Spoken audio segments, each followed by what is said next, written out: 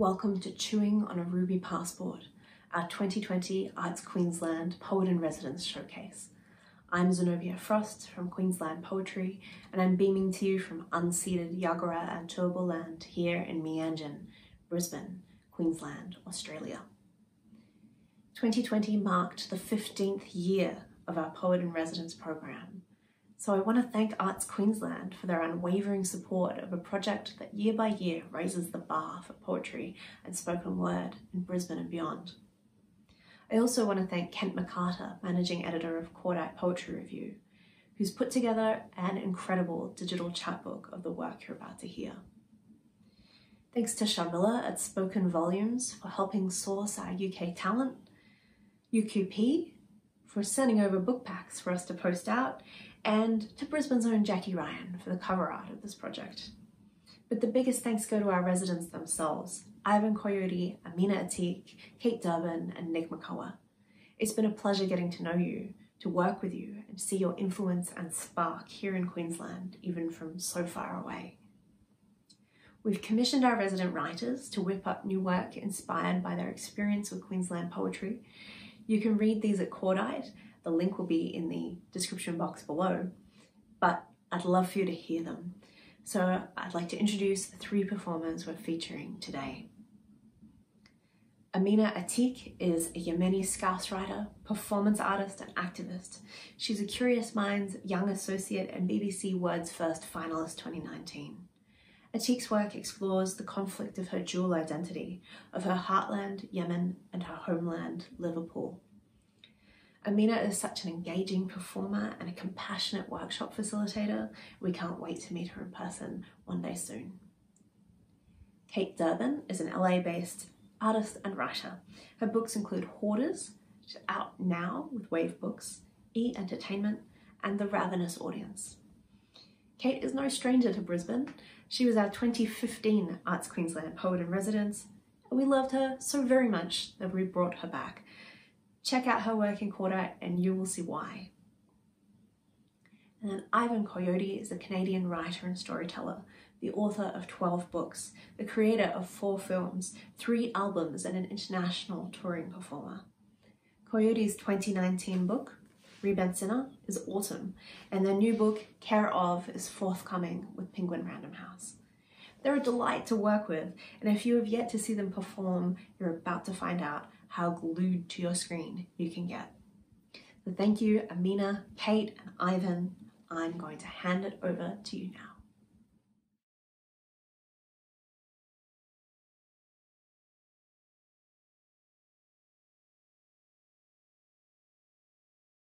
Hi guys, and welcome to my poetry set.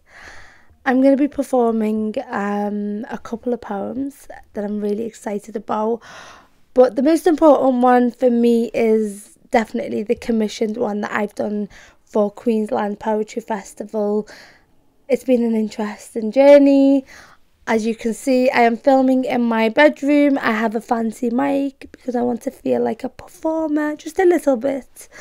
And, you know, this was developed, you know, with limited sources of inspiration, but I think books had saved me. So I want to say thank you for sending us a collection of books, because this is where I've been inspired to write, definitely. So this is called Golden Eagle, and it is a poem based on identity. You can't get enough of poetry about identity.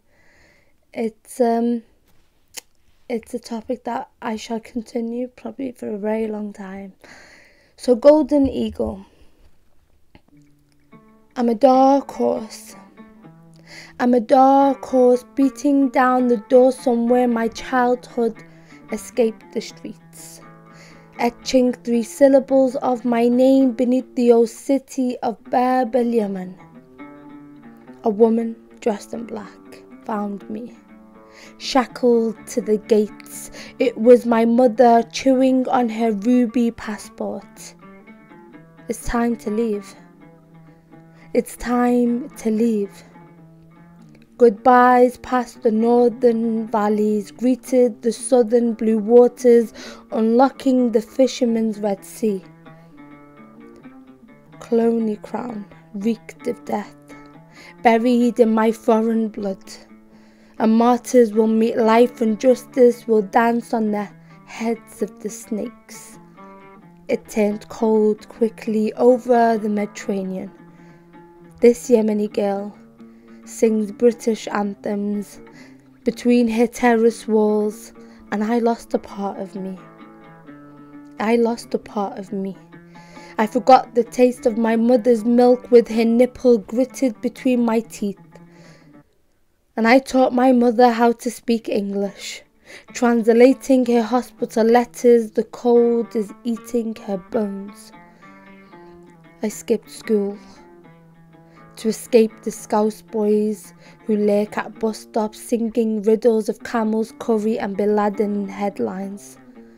A heartbreak worth to be torn between two homes. If my racist neighbour daydreams our women in two-piece sets and golden headbands and white polished toes in the sand, I deserve my honour. I deserve my honour.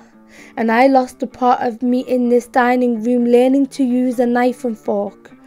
We don't eat Sunday roast, fish and chips, porky pie or go to the pubs.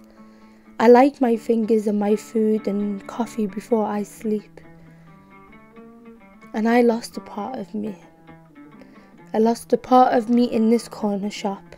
Grandad left selling mocha beans, broken dreams, broken biscuits for half a penny. Why here? Why here? This Yemeni girl sings British anthems, British bombs between her terrace walls. She wears home, and this dress fits perfectly. Thank you.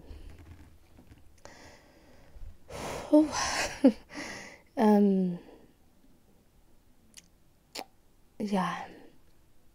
It's nice to hear poetry out loud for the first time.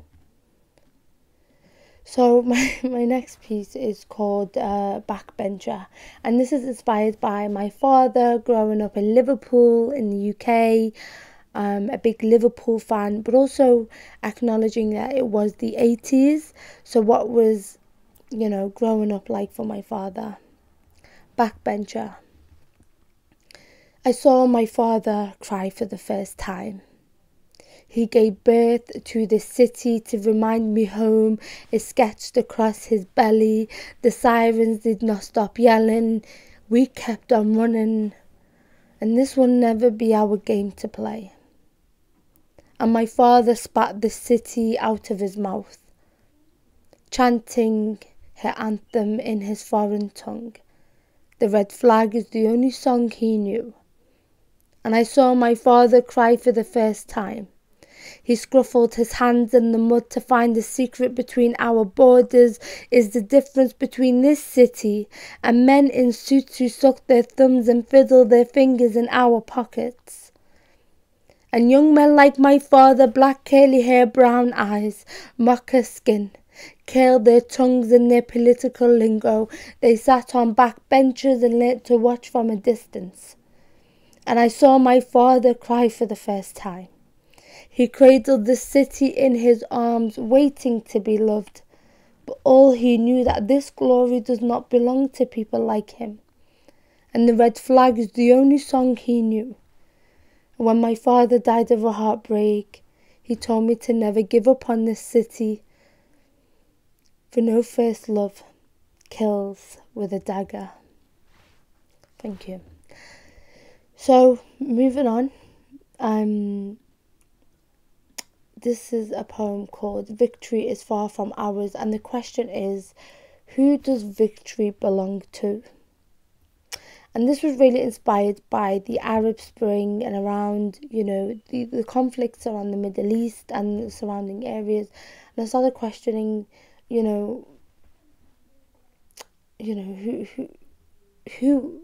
what is victory and who does it belong to? And it definitely does not belong to me, does not belong to people like us. And doesn't even belong to anyone.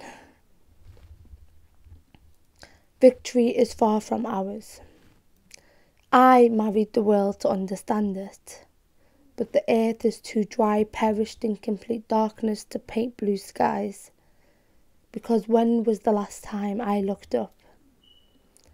An awaiting storm to wash away the streets of wasted blood.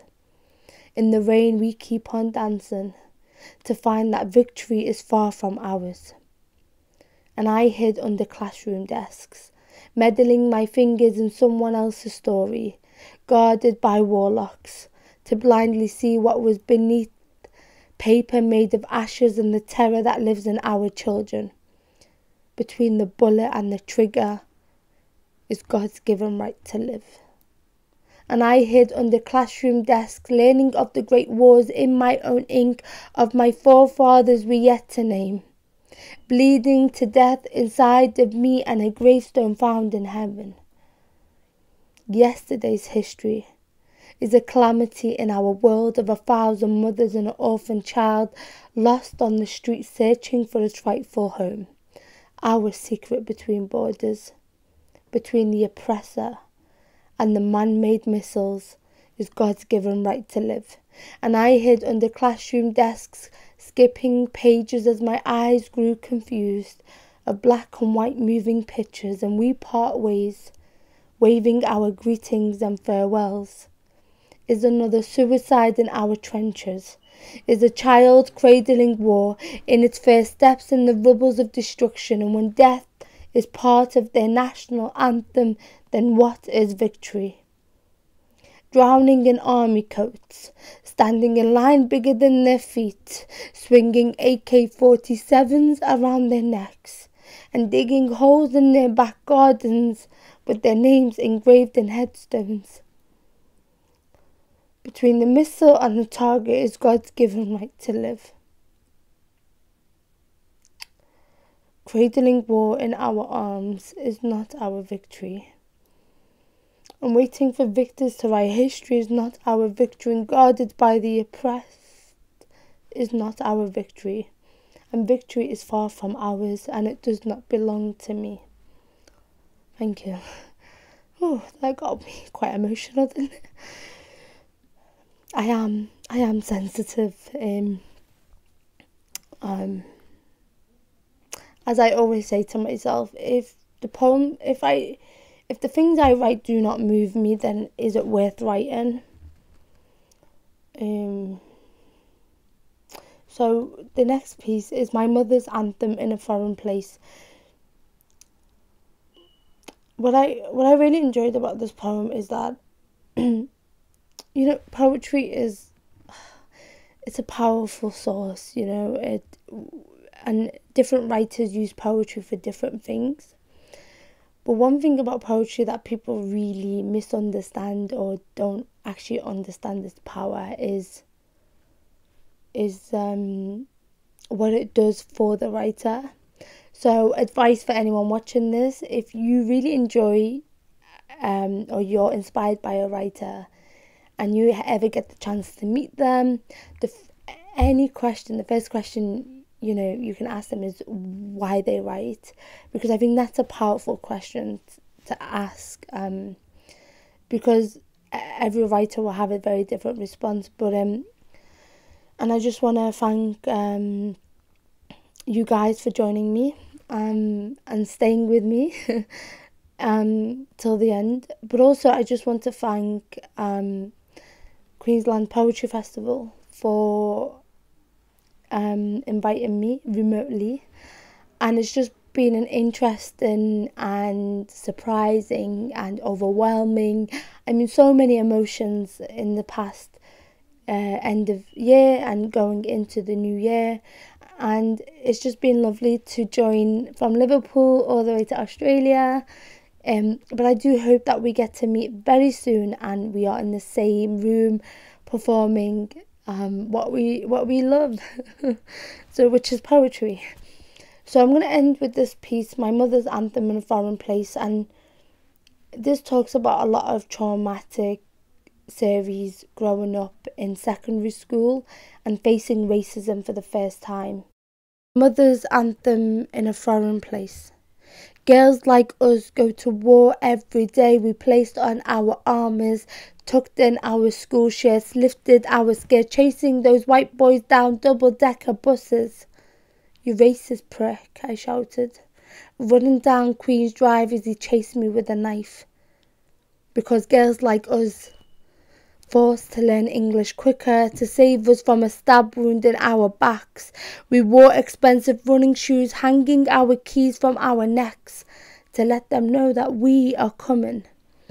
Because girls like us settled in a foreign place, and we buried our mother's tongue in our back gardens to find the roots have outgrown even deeper. A sacrifice that haunts you every time you sing your mother's anthem, but you keep on dancing. You keep on dancing because girls like us grew balls with pink bows. And we passed borders with our homes on our backs, dancing to two-step melody around the immigration officer. I flutter my tongue, recite my tribal name, explaining to him why I still smell like my grandma's spices and lime. Because girls like us are told to throw our veils in the river. No letterbox delivers here, and you wait for Trump to blow his trumpet and kiss the face of Boris Johnson, but you hide behind your curtain, sucking on your mother's olives, but you keep on dancing. You keep on dancing. Because girls like us learned how to defend ourselves. Because some girls duck the snowballs across the road, but girls like us learn to throw rocks back in their glass windows. As he pointed at me, how were you a Scouser?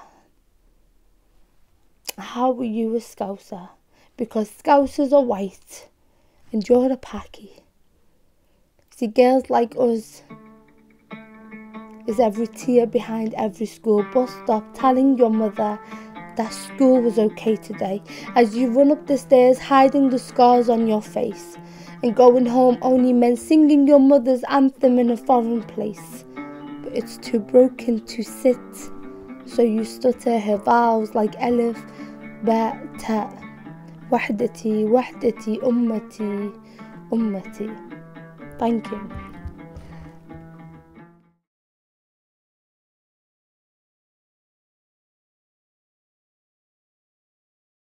From Hoarders. I'm Don, the kid from a small town who made it big in a big Welcome to Las Vegas vintage neon sign. Walk up to my door and say, "Open sesame." Mannequins sunning on the roof of a mansion with totem poles in the yard and Egyptian hieroglyphs on the front door. I've lived on Don's luck. Humongous lantern from the Aladdin Hotel and Casino. I feel sorry for so-called normal people.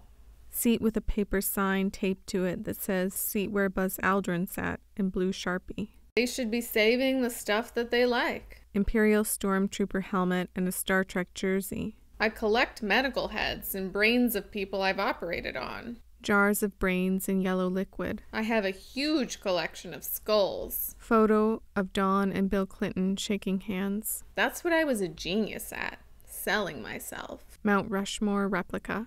I built a planetarium and an observatory. Challenger astronauts painted on the wall of a swimming pool submerged in water. When I was 5 years old, I started collecting butterflies, and I still have that collection upstairs.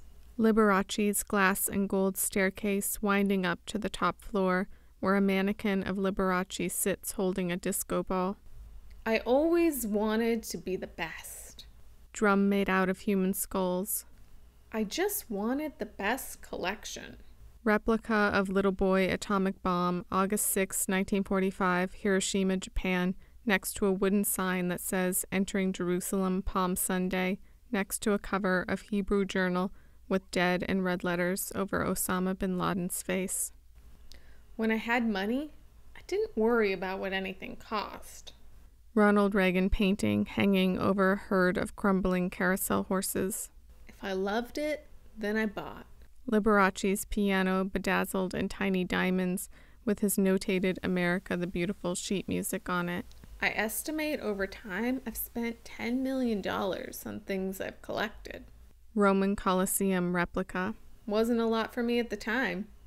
Houdini mannequin strapped to a chair with abundant restraints hanging upside down. I've been knighted 5 different times. Jeweled peacock. Like Frank Sinatra, I did it my way. Tiny Pinocchio. I even bought the house next door. Hotel Continental broken neon sign, airplane with no roof, roller coaster without a track. Started filling up that yard with old trains, railroad car seats, sign that says Dr. Dawn, honorary consul to Belize, woman mannequin in a conductor's hat and shirt and no pants. Then the neighbor next to that house ended up selling their house, so now I've got 3 houses in a row. Architectural rendering of Caesar's palace in the 1970s. And it's just sort of fun. Light switch cover of a man with his pants around his ankles so his penis is the light switch. My wife says it's like cancer, spreading from one yard to the next. Cross-section of the human brain, including the musculature, skeleton, and nasal passages. Hawaiian lady lamp, headhunter statue carved in wood, real human skull carved in wood, real hog head with seashells sewn into it, poster of parasites burrowing into skin. She has total control of the corner house. Pelican skeleton. I'm $750,000 in debt. I don't know how I'm going to pay my... Lifestyles of the rich and famous framed newspaper article on the wall, yellowed with age. If I don't pay my mortgage, I could lose my... Replica of the Statue of Liberty. This is the tomb I'm going to be buried in. Can you recognize me? Replica of Dawn lying in a steel lung inside a large yellow tomb painted with Egyptian hieroglyphs. I want to be remembered for all time. Peeling Jabberwocky. Then I'll go in the category of like Lincoln or Washington or... Dust in the crevices of the downed Apollo spacecraft. I'll be a piece of history. Airsats of Leonardo da Vinci's flying machine next to a print of the Mona Lisa, next to Leonardo da Vinci's floating head. I want to be a spectacle. Muhammad Ali was a spectacle. Jesus was... Blue and yellow butterflies ascending in a glass wall. I want to become a collectible. John Wayne mannequin with worry lines wearing a Las Vegas t-shirt. I'll be pickled so I don't spoil. Don, an old man wearing smudgy glasses and an American flag t-shirt. I made it, so you can't help but remember me.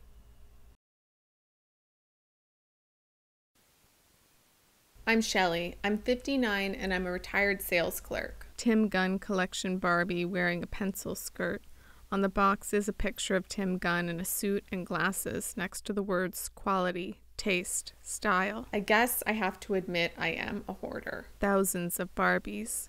I love to play. Barbies inside boxes labeled with their years of creation. 1959, 1967, 1977, etc. They have all the different character Barbies. I Love Lucy Barbie, Scarlett O'Hara Barbie, Swan Lake Ballerina Barbie, Haunted Beauty Ghost Barbie, Firefighter Barbie, Sugar Plum Fairy Barbie, Hera Barbie, Mary Poppins Barbie, Architect Barbie, Faith Hill Barbie, Presidential Candidate Barbie, Kate Winslet in Titanic Barbie, Harpist Angel Barbie, Army Medic Barbie, Hard Rock Cafe Barbie, Splash and Color Changing Hair Barbie, Stars and Stripes Barbie, Film Director Barbie, Princess of the Danish Court Barbie, I Dream of Jeannie Barbie, Marie Antoinette Barbie, Tippi Hedren and the Birds Barbie, Grandma Barbie, Full House Barbie, Video Game Developer Barbie, Juicy Couture Barbie, Gymnastics Barbie, Claude Monet Water Series Barbie, Dentist Barbie, Dorothy Wizard of Oz Barbie, Barbie Loves Elvis Barbie, Marine Corps Barbie, Elizabeth Taylor and Cleopatra Barbie, Pioneer Barbie, Newborn Baby Doctor Barbie, Summer Splendor Barbie, Jewel Secrets Barbie, Gustav Klimt Barbie, Diva Barbie, Race Car Driver Barbie, Twilight Bella Barbie, Police Officer Barbie, Aphrodite Barbie, Computer Engineer Barbie, Rockstar Barbie, Perot Barbie, Olympic Skater Barbie, NASCAR Barbie, Astronaut Barbie, Haunted Beauty Zombie Bride Barbie, Ancient Rome Gladiator Barbie, Andy Warhol Barbie, etc.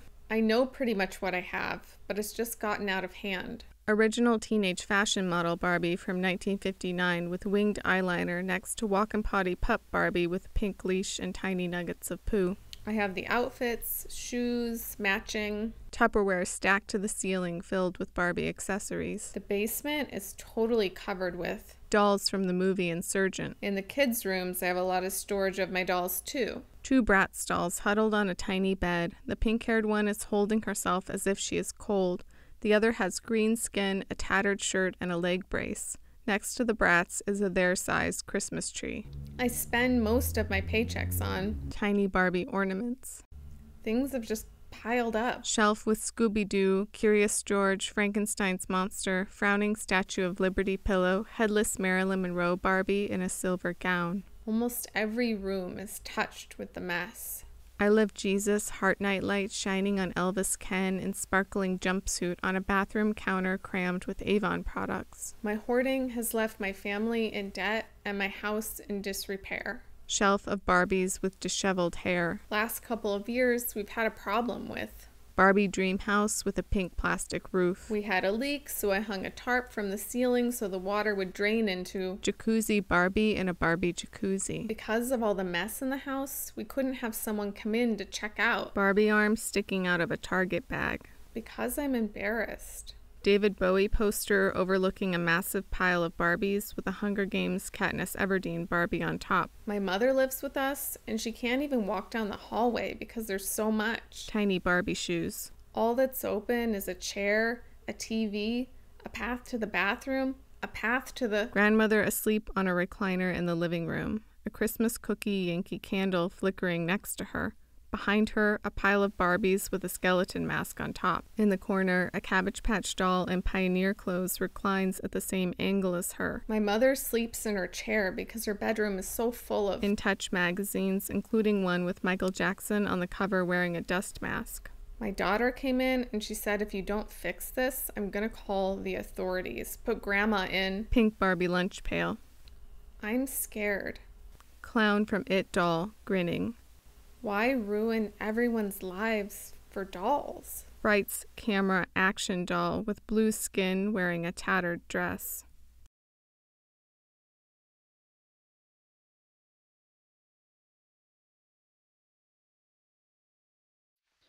Hi, my name is Ivan Coyote, and this is a piece I wrote called Last Train Out of the City. In 2011, I got a chance to go to Belfast for a queer arts festival, and largely because those two words, Belfast and queer, do not appear in sentences together nearly enough. I jumped at the chance, and I jumped on a plane, and I found myself telling stories in a small theater in the heart of the city on a Thursday night. At about 9 p.m., partway through the second half of my show, decidedly mid-story, I heard an untuned orchestra of gymnasium-style metal chair legs squeaking against the concrete floor in concert, and about 10 or 15 members of the audience all got up together and left by the back door. Street lights and a car horn bled into the silent dark for a long moment, and then they were gone. I took a breath, waited for the rest of the crowd to settle for a couple of seconds, and continued, wondering exactly what it was that I had said to offend. The artistic director of the festival shook her head after the show and explained to me what had happened. Maybe I should have told you about it before. Sorry, love. Nothing to do with your set. That was lovely. It was just the last train to the country crowd that had to bugger off on time, so they could get home and be up early to feed the chickens and the sheep and such. She told me more about it over a shot of Jameson's at the bar. Rural Northern Ireland was suffering from a brain drain of youngsters, she explained, who had grown up in small villages or on farms out in the country but had been pilfered by London or Manchester and the like by the promise of jobs and nightlife and shopping and an end to the hard labour and perceived drudgery of rural life. This often left aging farmers without their children or grandchildren around to take over the family business, and these now elderly farmers were increasingly unable to maintain their properties and look after their animals. So this had birthed a kind of recent tradition now of single, often butch lesbians, who took jobs on these farms, helping out in exchange for a nominal wage and free housing. The trade-off in this conservative and Catholic part of the world was that there was an unspoken law. that these women should live alone, without partners, and remain quietly in the closet. This struck me full in the chest, like the flat and hard side of a pair of fists. That's who had left the theatre just after 9 p.m. A bunch of butch farmers who had to take the last train out of the city to get back to their empty farmhouses so they could shutter up the sheep and check the chicken coops before the moon set behind the rolling hills of someone else's farmlands. I just dug around in my Facebook past and I found a post from earlier that same day. Posted right after I had taught a workshop to a couple of those butch farmers, but before I knew about the last train to the country. November 13th, 2011. I just finished teaching a workshop, got to see a big old butch with steel-toed work boots on cry quietly in her chair while writing something down. She said at the beginning that she always wanted to write, but never did on account of her terrible spelling, but yet there she was, cranking it out. Ever seen anything more beautiful than that? I haven't. Not for a while anyway. Belfast, you move me. You do. 5 years later, I was in Brisbane, Australia at the Queensland Poetry Festival, a dream gig. Beautiful venue, warm, humid night, sold-out crowd, standing ovation. There was a long line-up in the theatre lobby after the show, folks wanting to hug or shake hands, buy books, take pictures. I will never forget her, even though I can't remember her name.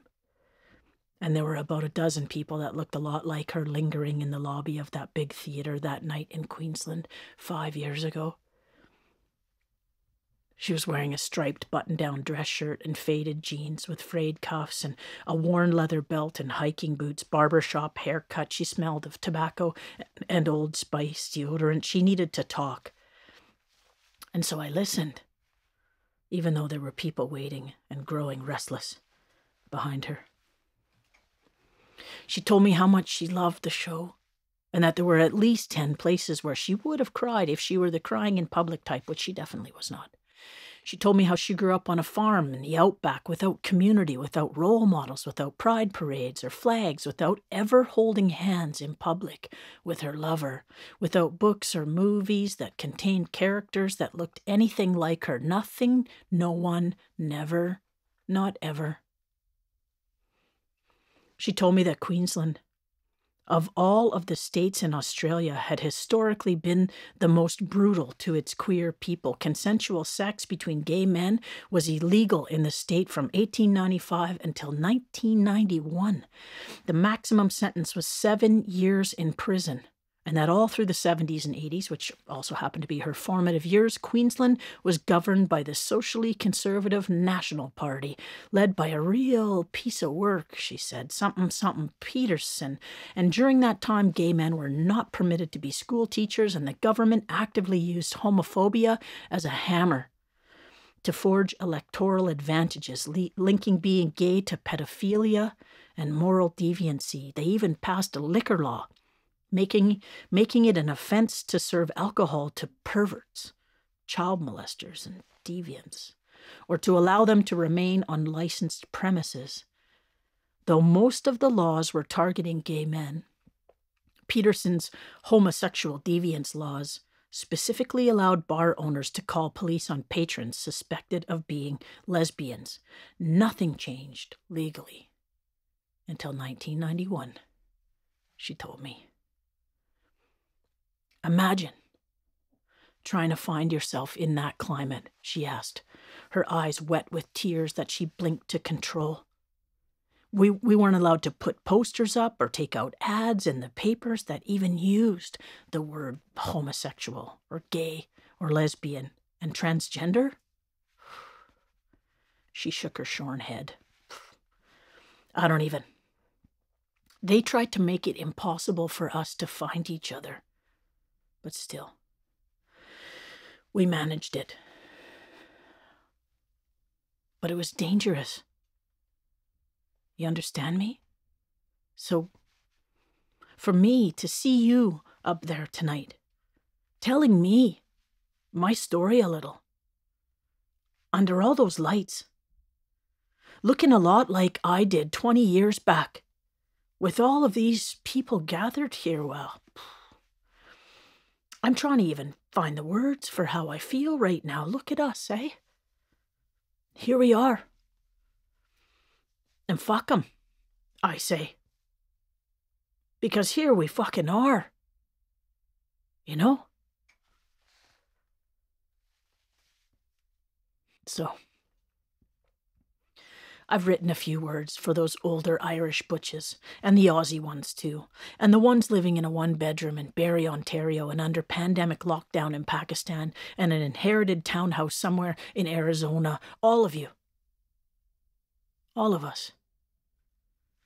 You might use the word butch or trans man or genderqueer or non-binary. Maybe you are masculine of center or a stud, or maybe you shirk any and all of these labels. All of these are only words. And words are never big enough to hold all of us all of the time. All I need to do is catch a glimpse of you on the street, in the grocery store, in the park, walking your stiff and trembling old dog. And I see you.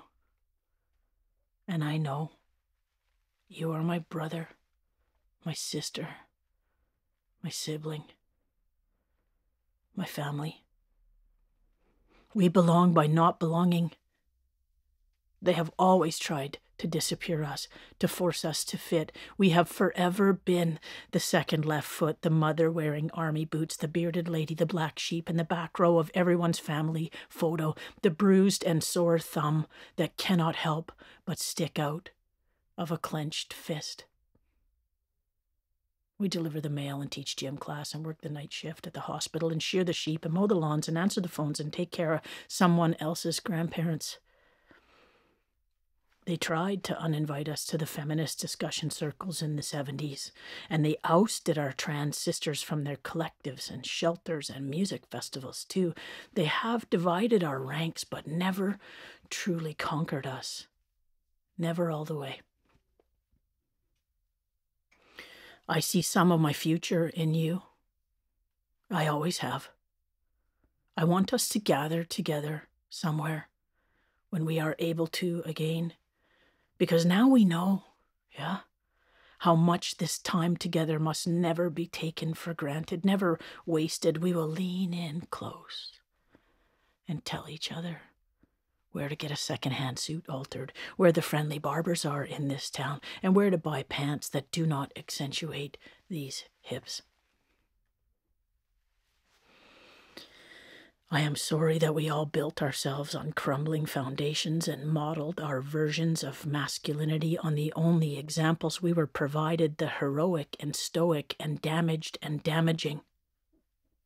On handsome like Han Solo, on our absent or unavailable fathers and our problematic uncles, but I know between us we can help ourselves be better. I want to let the tears flow and talk about the hurt some of us still hide under booze or beards or bravado. I want to talk together about how we have sometimes skirted, no pun intended, just under the violent eye of the state, that the laws and lawmakers that seek to police and punish queerness almost always aim and fire at our queer brothers and our trans sisters, that they often target our queens and shoot over the heads of kings. I want to speak about the consequences of this, because though we are sometimes invisible, we are never bulletproof. I don't want us to ever draw lines in the sand based on what we call ourselves or our testosterone levels, breast or flat chest or M or F or X or bind or pack or pluck or who you fuck. I promise I will not line up separately for justice or be divided into shifting categories or imposed borders or imprecise pronouns. Because it is not true that words will never hurt us. Tonight, when you catch that last train out of the city, I want you to know that you are part of a multitude. I want you to know that your family is waiting and that we will recognize you when you get home.